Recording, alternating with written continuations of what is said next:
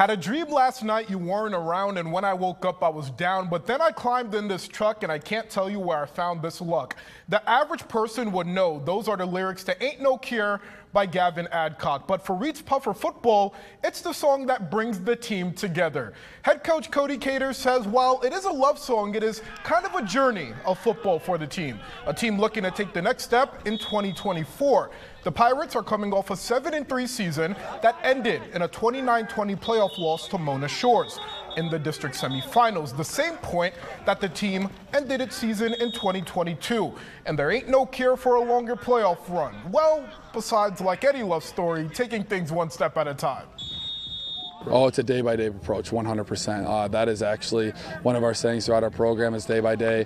I think we finally got to that probably last year, halfway through the season, that we stopped worrying about the result as much and we're worried about the process. So the biggest thing, we've been reading Chop Wood, Carry Water as a group throughout camp, and I think our kids are really starting to understand, what it means to just worry about that process on a day-by-day.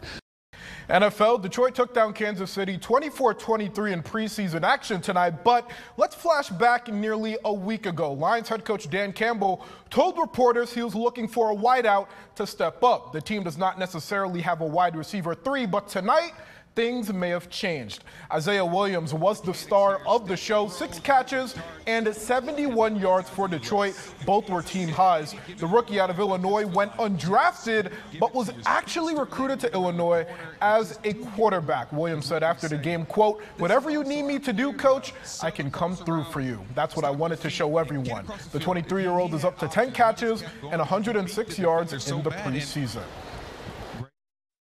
We always put stock into the guys that are making plays, and he does. He is making play. Now those are, that's in the slot.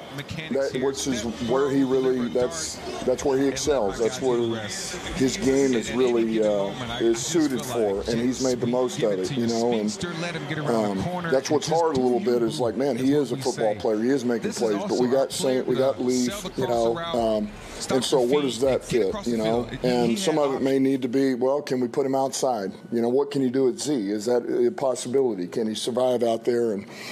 But I know this, every challenge he's had, he's stepped up and made plays, Finally, University of Michigan field hockey player Abby Tamer is back from Paris. Tamer played for Team USA field hockey. 13 on your side caught up with her to discuss her experience.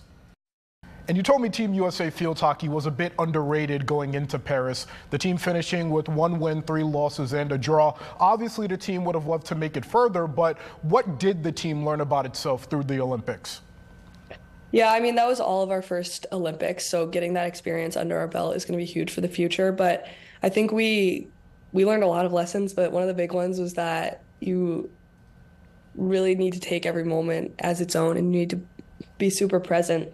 Because what we found ourselves doing was kind of looking towards the end when it started to go downhill, and that's just not a positive way to do things.